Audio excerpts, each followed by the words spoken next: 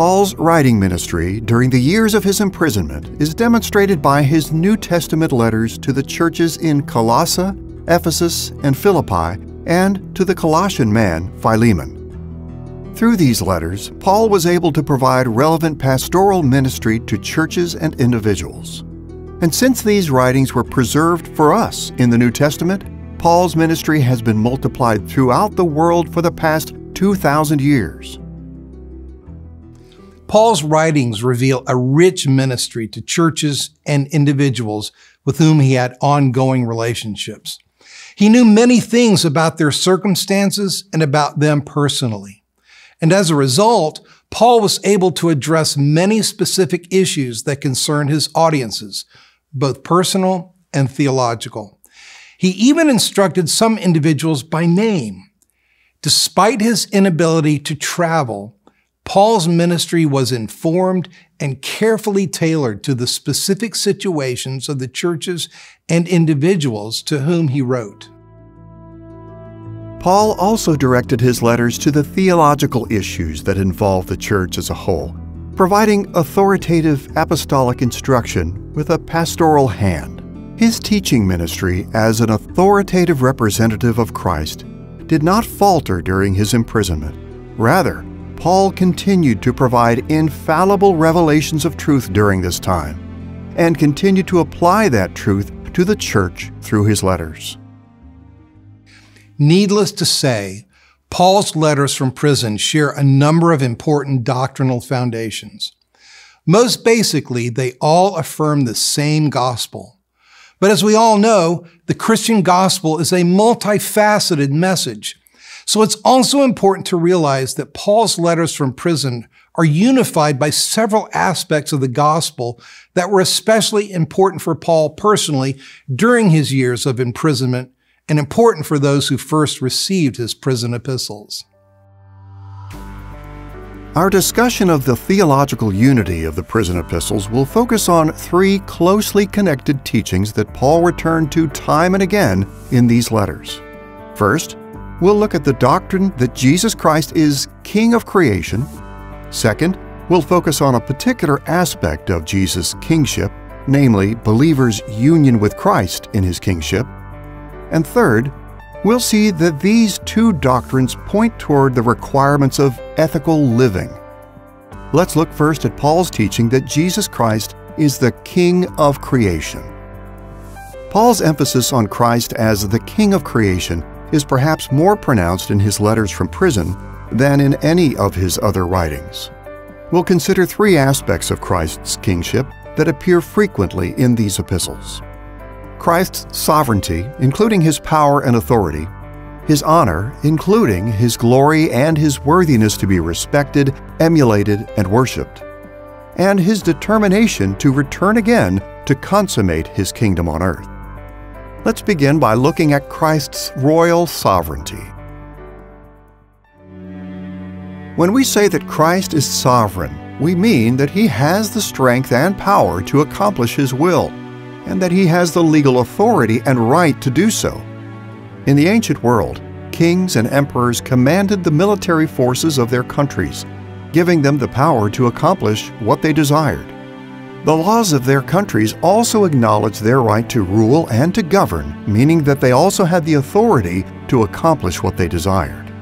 According to Paul, when Jesus ascended into heaven, God the Father vested him with this kind of sovereignty over all creation. Jesus is so powerful and so authoritative that his sovereignty extends over all other kings and rulers, whether they're on earth or in the spiritual realm. Is it any wonder that the sovereignty of Christ was important to Paul while he was in prison? Jesus, the Christ, rules over all creation. He rules over all earthly governments and nations and over every angel and demon. Clearly, not everything in creation obeys him as it should, but the Father has given Jesus the right to command obedience and the power to bring about submission to his will as he wishes. Christ has the absolute right and power to bless those he loves and to destroy his enemies. This facet of the gospel was a source of strength for Paul as he suffered and he proclaimed it boldly in his prison epistles. Besides emphasizing the sovereignty of Christ as the King of creation, Paul drew attention to Christ's honor, his glory and value that demands respect, emulation, and worship from all of his followers. While in prison, Paul repeatedly emphasized that Christ deserves honor because he is perfect and holy and righteous. He deserves honor because he holds a position of highest authority and because he executes that authority justly and righteously. He also deserves honor because he is the creator and sustainer of the universe.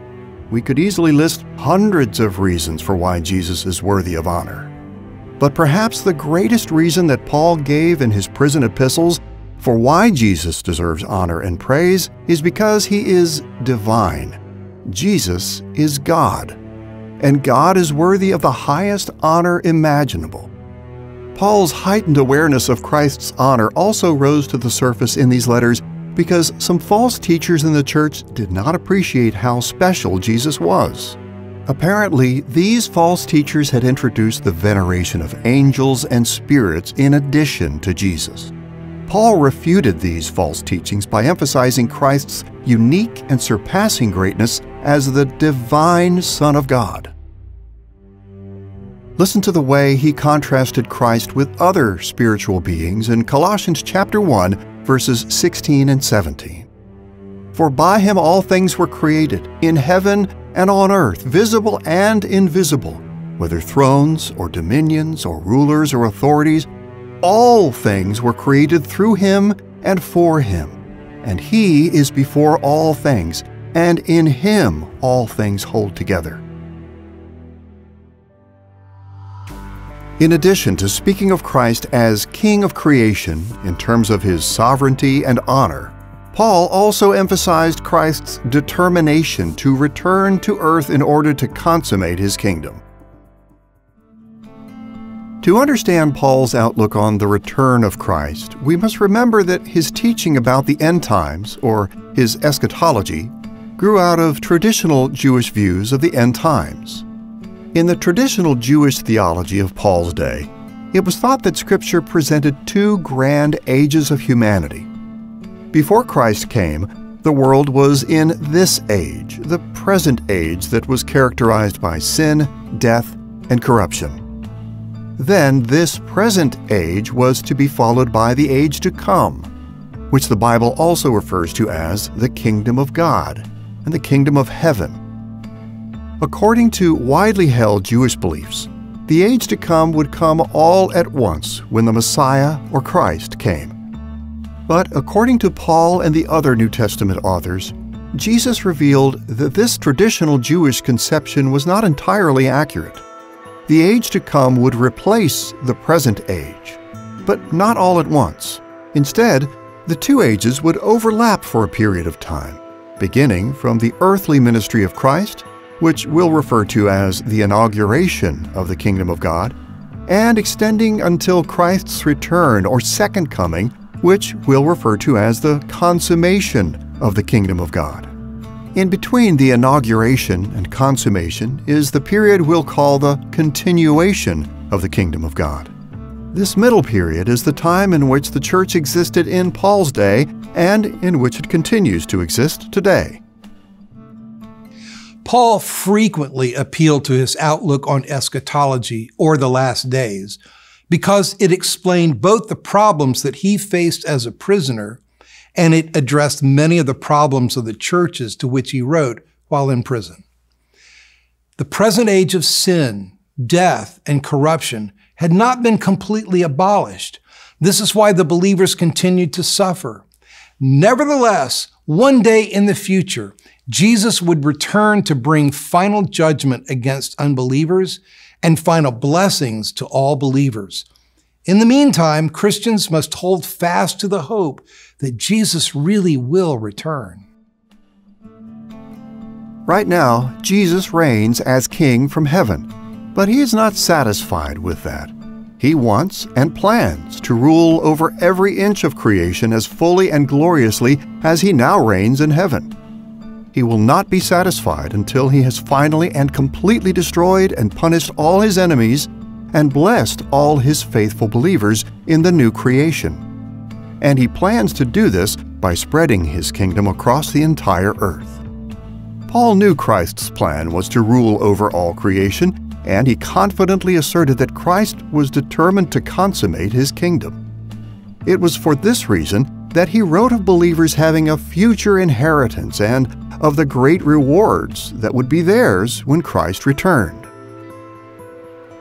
For example, consider his words in Ephesians chapter 1, verses 13 and 14.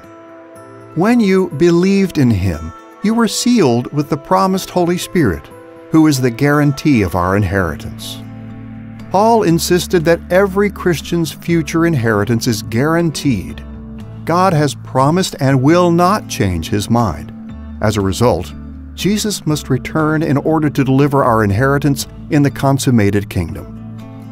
And in Philippians chapter 3, verses 20 and 21, Paul wrote of Christ's return in these terms: "Our citizenship is in heaven, and from it we await a Savior, the Lord Jesus Christ, who will transform our lowly body to be like his glorious body." When Christ returns to consummate his kingdom on earth, our inheritance will include new, glorified bodies. Paul held on to this hope for himself during his suffering. He also proclaimed it to Christ's followers with great confidence, because he knew that Jesus had promised to return and that Jesus was determined to fulfill that promise. Now that we've looked at the doctrine that Jesus Christ is the King of creation, we should turn to a second teaching that points to the theological unity of the prison epistles, namely believers' union with Christ in his kingship. It is our union with Jesus that results in his sharing his blessings with us. Union with Christ is a central New Testament truth, especially affirmed in the Gospel according to John and in the letters of Paul.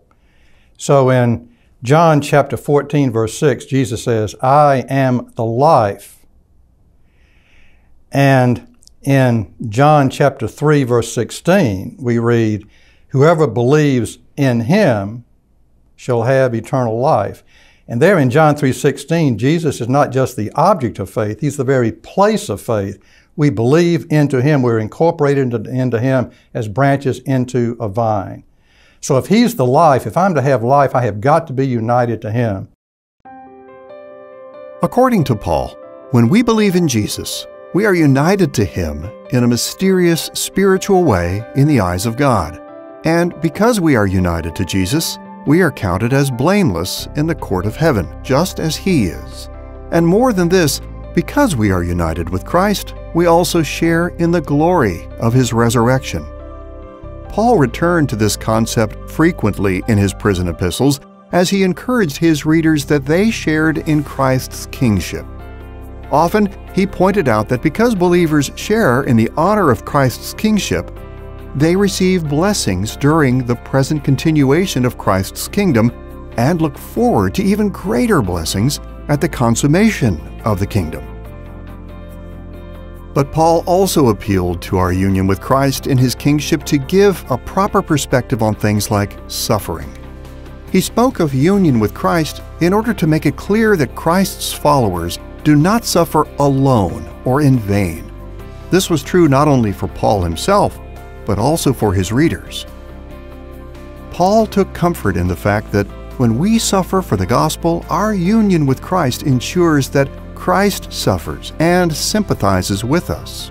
Paul also took comfort in knowing that through our union with Christ the King, our suffering benefits the church. And more than this, he taught that our suffering now completes the appointed suffering of Christ, setting the stage for our King's triumphant return. Now that we've looked at Christ as the King of creation, as well as believers' union with Christ in his kingship, we'll look at the requirement of ethical living that is rooted in Christ's kingship and our union with him. Everyone familiar with Paul's writings knows that the apostle spent as much time teaching about Christian ethics as he did addressing doctrinal matters. In fact, Nearly every time he introduced a doctrinal subject, he went on to explain how believers should apply that doctrine in practical ways to their lives.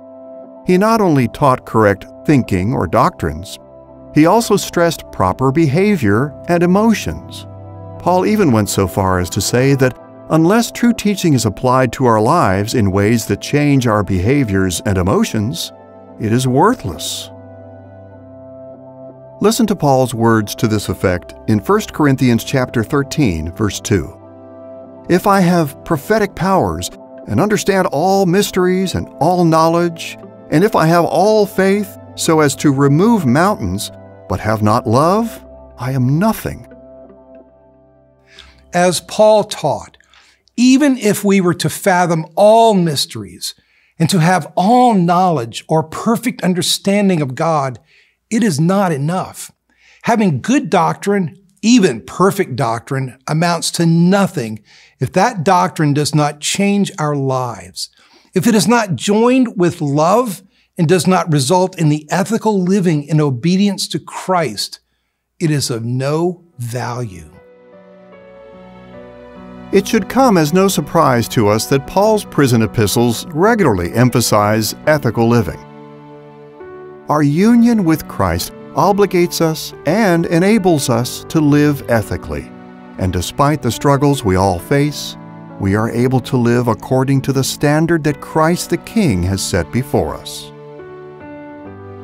We see then that Paul's prison epistles are theologically unified by Paul's rich and multifaceted doctrine of the kingship of Christ over all creation, including believers' union with Christ and our consequent responsibility and ability to live ethically. As we'll see in future lessons, Paul's prison epistles share many other themes in common, but the teaching that ties most of these common themes together is the fact that Jesus Christ is the King of creation. In future lessons, we'll look more closely at each of Paul's prison epistles. And as we do so, we should keep in mind the background that we've studied in this lesson. Knowing the hardships that Paul endured and the ministry he maintained in prison will help us understand Paul's motives and goals in writing to the churches of Colossae, Ephesus, and Philippi. And understanding the theological themes that unite these letters will help us understand many of Paul's particular instructions to each of these churches. Paul's experiences of suffering as a prisoner for Christ led him not only to offer much instruction to the churches to whom he wrote in the first century. When we read these portions of the New Testament in the light of Paul's circumstances, his efforts to minister to others, and the major themes that stirred his heart, we'll also see that they apply to our own lives and churches in the modern world.